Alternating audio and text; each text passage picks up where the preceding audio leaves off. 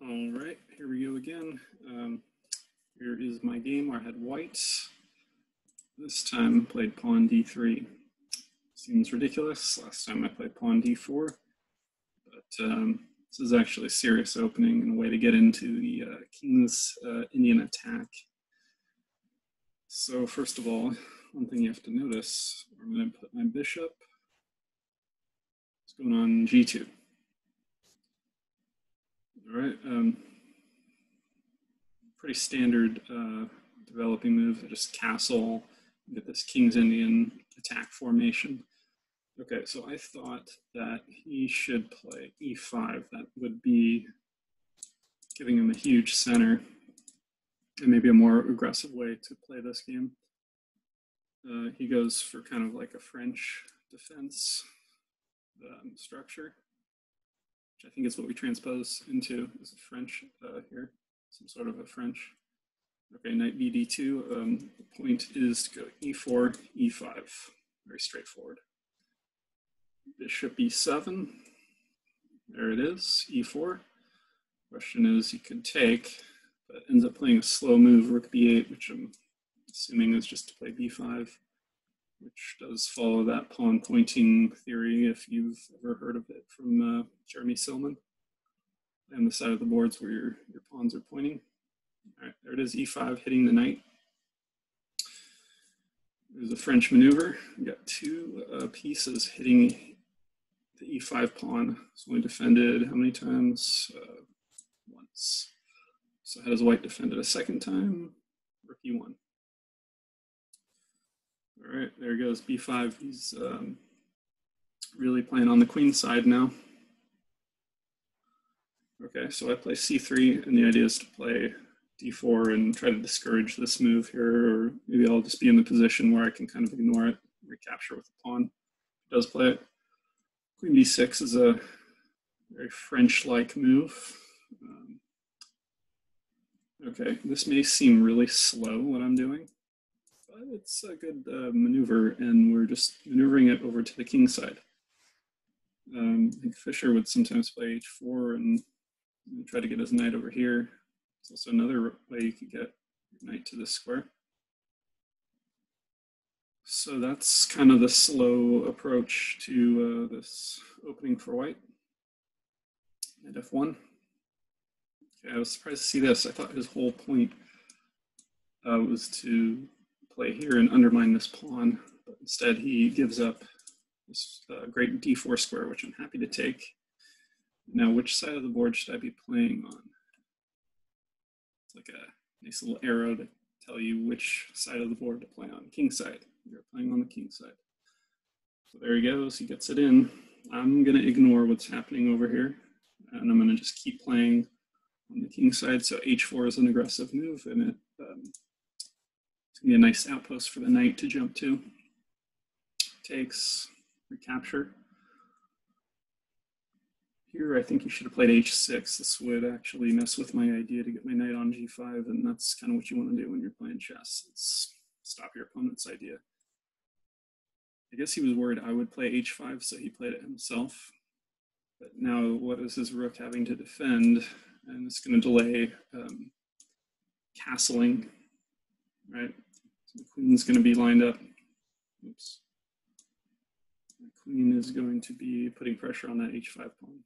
So I think this is where he starts to go kind of wrong. Knight g5. It's a good move, attacking base of the pawn chain. I thought about just doing this. That's a good way to protect it usually.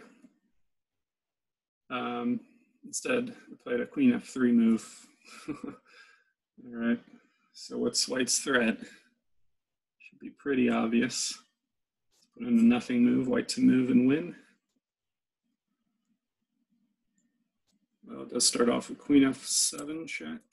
King over, can you find checkmate in one? I hope you can. Knight takes e6 is checkmate in one. We're controlling this square with our queen. Controlling this square with our knight. Excellent piece coordination with queen and knight. Of course, he's not going to let me checkmate him so easily. He plays, he's so worried about the knight, he just gives it up. Take with the bishop, not the pawn. develop a piece. This bishop's pointing into his king side. So now I was a little bit worried and concerned he was going to win this a2 pawn. It's attacked 2 times, and it's only defended 1 time. So, now my idea of getting the knight to this square isn't really going to happen anytime soon. He's boxing out my knight, all the potential squares it can go to. So I set up a little trap by playing knight d2. And after I played this move, I was a little worried he might sacrifice here. It's going to be an exchange sacrifice here. But something told me this isn't really going to work for him all that well. He's down the exchange, but what has he got for it? He's got a passed pawn, which you could try to promote, but I got plenty of ways to blockade it. So I kind of talked myself out of that and realized that this wasn't a serious threat.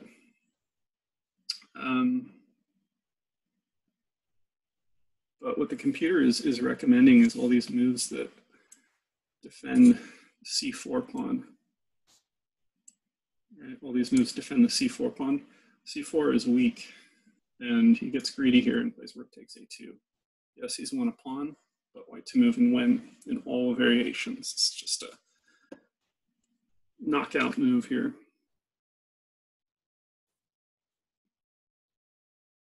So this was the star move of the game. Found knight takes c4. And you might say, wait a second, here he's hitting my rook twice. It's only defended once. Well, if he takes it, think about our checkmate we had. Think about what we had. Do we take the queen? It's tempting. Knight check. We're not going to take that queen. That would be too nice. So he's in check. Can he go over here to d8? No, he cannot. He'd be breaking the rules of chess. You got our bishop gunning in. So this is a big attack. Queen takes f7 is a forced checkmate. So no time to take the rook here, even though he's threatening rook takes rook. Again, check. It's too slow. White's attack comes too quick. So now he actually goes all in and sacrifices here. And I'm thinking, okay, take with a pawn. What's the point behind this? What's white's threat? We take the queen. No, the threat is check. And get our checkmate where we keep the threats alive. And that's important when you're attacking here. Don't lose a tempo. So he takes. Now I suppose you could just come in here and check. But this was looking a little crazy for me to calculate. So I ended up just playing knight takes knight. Again, threat is f7, right? So he's got to guard it. All right, what's his rook not defending anymore? But we got to be careful because he's still hitting our rook twice. So what do?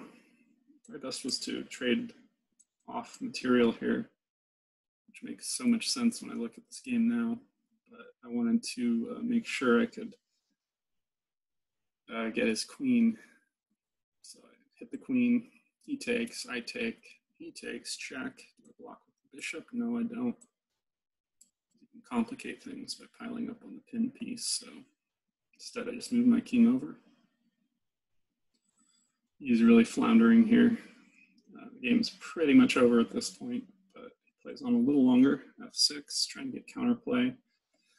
I can just take with check and it's over. I guess I wanted to torture him or something. I don't know what I was thinking here, but I guess I just won my bishop on this diagonal. Okay, he's threatening my knight. Now I get greedy. Yes, it's defended, right? It's defended by the bit. You can take the pawn. Pick your favorite way to win. Again, okay, bishop got to where it wants to. Okay, it seems pretty obvious. We should take the pawn now. And white to move and win. Move, was it 29 here? And black resign, so was white play. Keep in mind how strong the bishop and knight are, actually. Even though the knight is only on the 7th rank, usually it's on the 6th rank where it's really strong. But yeah, he resigned at queen check. Okay, well, if you block, I'll take it. Defended by the bishop here. See mate in 1, hopefully you do. Look for mate in 1. Give us knight and bishop. The only square we need to control is c7, and there we go. We've controlled c7. Queen is defended by the knight. All these squares are covered, so that'd be checkmate. If he simply moves his king, it's actually just checkmate in 1. So same story. All right, well, having kind of fun, showing some of these games in this format. Thanks for watching. Appreciate it.